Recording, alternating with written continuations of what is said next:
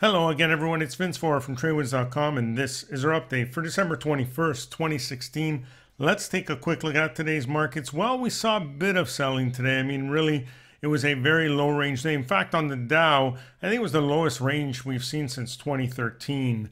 Incredibly slow. And as you notice here, volume is tapering off daily as we get into the holidays here. But by the end of the session, the Dow was down 32 points, while S&P 500 was down 5, the Nasdaq was down 12, and the Russell was down 8 points.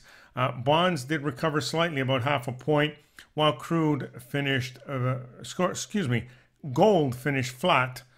Crude, on the other hand, was down about 1.5%, and in fact, if you look at this, there's a potential sell signal here. Now, momentum is still pointing higher here, so that's one positive for crude. But if you look at this, there's that potential here for a double top, and now today we have a bearish engulfing setup. So at a minimum, this will most likely lead to a pullback here, but it could be much more significant if it breaks this low here, the December 15th low of 49.95. So once it gets below that 50 level, all bets are off, and this could actually go lower. Now, if you look at this, it's been in a range bound for a bit here, outside of this most recent pop. So it could come back in here and bounce in this channel. Ultimately, if it gets below 42, I think it goes to 26. But for now,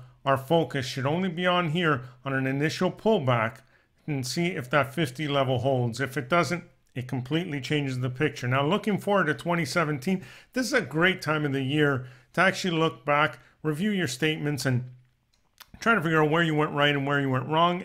But also, something that's often missed is this holiday period is a great time to review some charts and clean up your watch list and set up a watch list going forward for opportunities that are about to set up or just haven't come together yet, but that should come together in early 2017. So I'll be doing that. I'll be going through that exercise, and we'll be sharing with you the opportunities as I spot them. Okay, but that's about it for now. Enjoy the rest of your day, and we'll see you on our next update.